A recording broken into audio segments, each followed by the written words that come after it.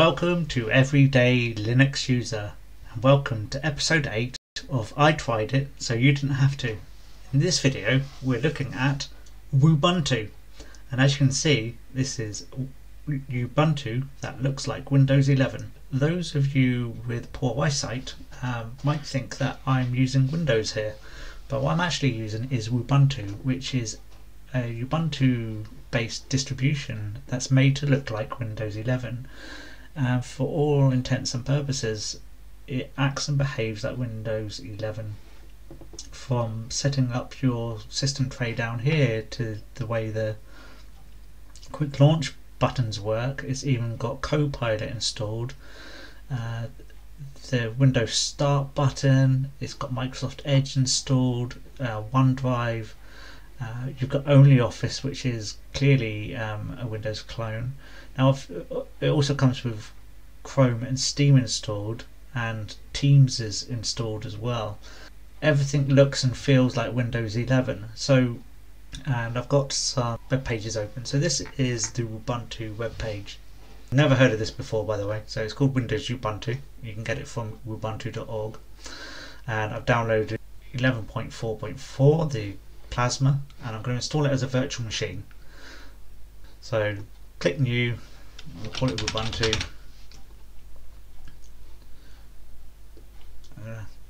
Put the RAM up, click Create, give it 25 gigabytes, put it on the SSD.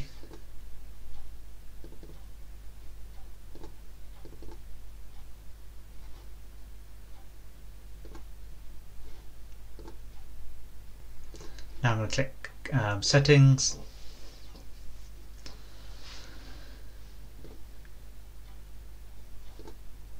give it more processing power, give it more display power, and away we go. So let's click Start.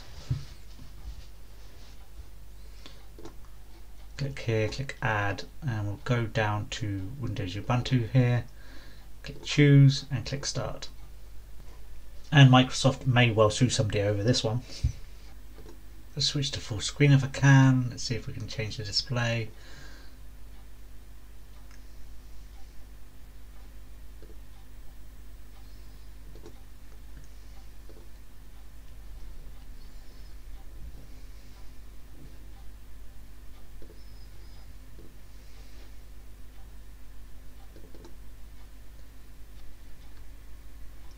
Wow. This this amazingly does look like Windows. So I'm going to choose Erase Disk, click Next, give myself a user,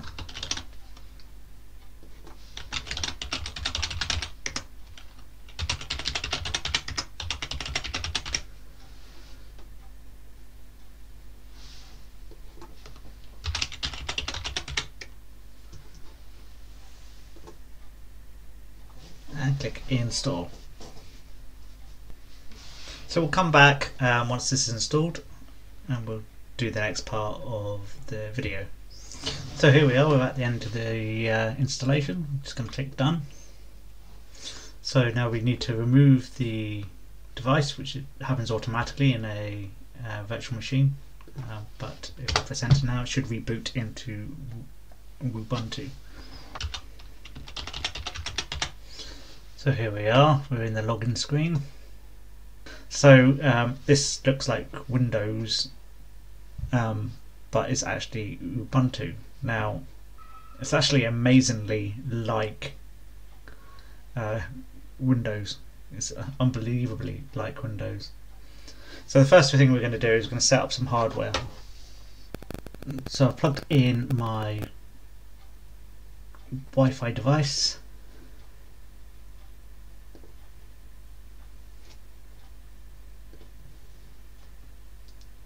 I've enabled Wi-Fi. Is it going to come up with any Wi-Fi connections?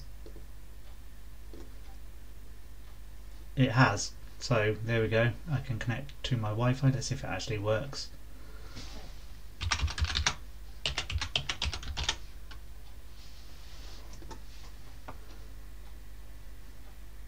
And it does work. So I'm going to disconnect from that because I'm already on wired. let's have a look at Bluetooth. Bluetooth mode.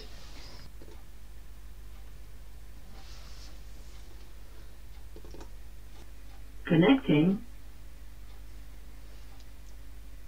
Took a couple of efforts, but I believe that's worked. The best way of trying that, of course, is to use Edge and go to Everyday Linux User on YouTube. And it is the Edge browser.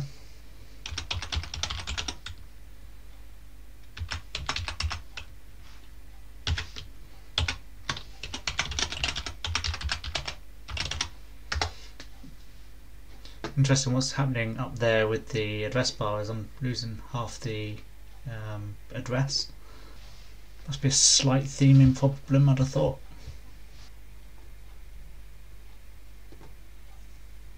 Welcome to Everyday Linux User. In today's video we're going to be talking about Solus OS, and this is the 7th part of the series I Tried It So You Didn't Have To. So as you can hear, YouTube came out of the speaker perfectly well, so we can close that down now. So I guess the next step is printing. So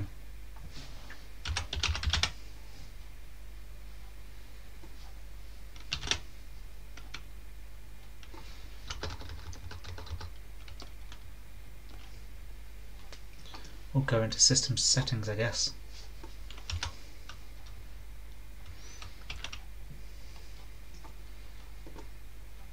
It's not perfect, you can see there's little glitches here and there, but it's pretty good. Pretty good. So I'm going to add my new printer in.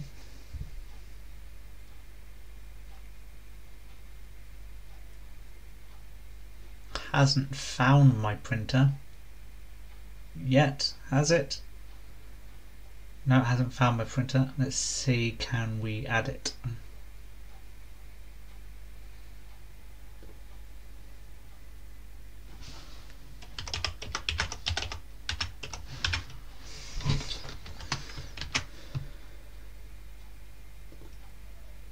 Let's just go for the generic office jet, I think.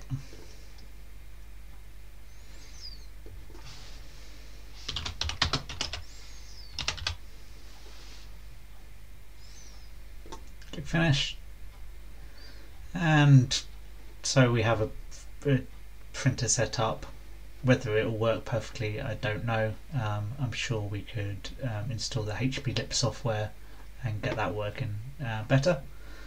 So that's hardware sorted out. Let's see what else is available on this machine. So down here on the icon bar we've got a search facility. So search for Office, you can see the Office suite is Only Office. So Only Office is very similar to Microsoft Office. So if I open this up, I understand why they went with this rather than LibreOffice, because it clones it a lot closer to generic Word than LibreOffice does. And there you go, that doesn't unlook like Word, does it? I mean, you could easily use that and be familiar with most of the features of Word, and it's perfect for the general user. Obviously, if you've got specific Microsoft Word features, then they may not be there. We've got Microsoft Copilot, which is the AI stuff, and I've got a video about AI on my site, so ask me anything.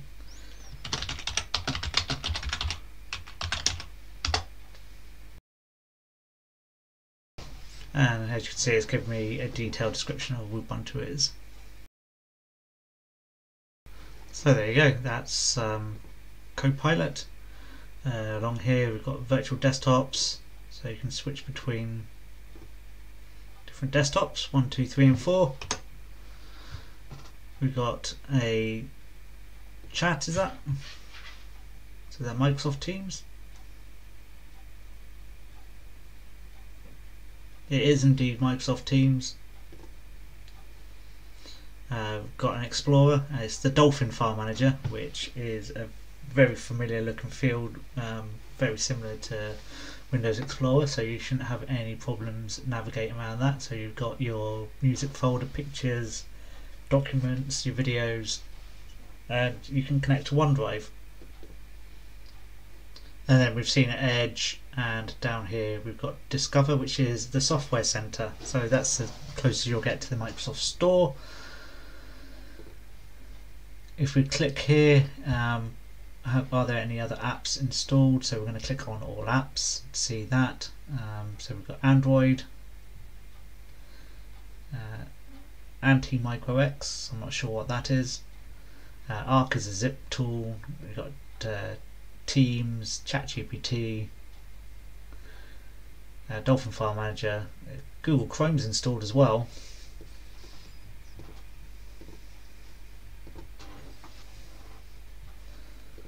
Gparted. It says about installing system. It's already installed. As it's KDE based, you get lots of KDE tools like KDE Connect, KCalc, which is a calculator, Kmail mail program. You've got a terminal called Console, and then under here you've got all the Microsoft online tools. If you don't want to use only Office, you can use the online versions of Word, Excel, etc. And then down here you've got only Office Center with Word and PowerPoint clones. You have a remote desktop client. Steam's installed. Is it Steam or is it just the updater? It's the updater. So you'll get Steam once this is finished updating. Then you've got Thunderbird Mail, you've got VLC Media Player, and Webcaminoid, etc. So, and Winetricks is installed as well. So you can install other Windows type software by using Winetricks. Let's look at the package manager, and it's KDE and it's Discover, so hopefully they've included Flatpaks and or Snap packages. So Snap and Flatpak are installed. So what does that mean? That means up here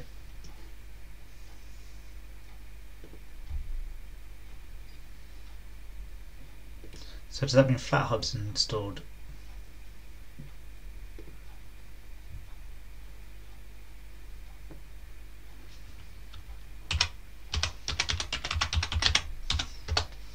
I've just clicked add FlatHub, so that will be added. Oh, helps if I put in the right password.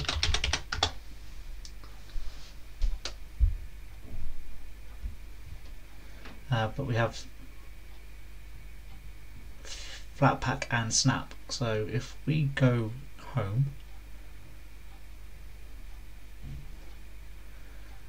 and we search for something like Spotify,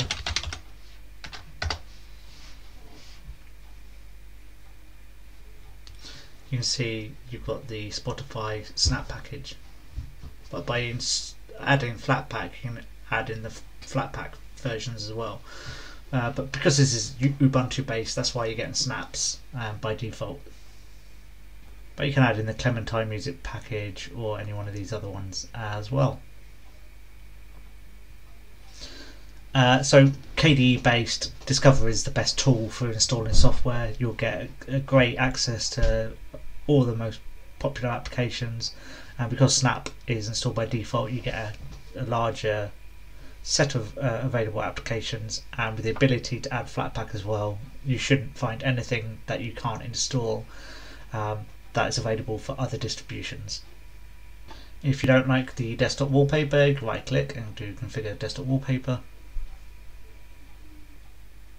You can see Steam's finished installing, and you can choose any one of these wallpapers that you wish to install. So that is the end of the review. To sum up, this is Wubuntu. It's a Ubuntu based distribution made to look like Microsoft Windows 11, and it sure does look and feel like Windows 11.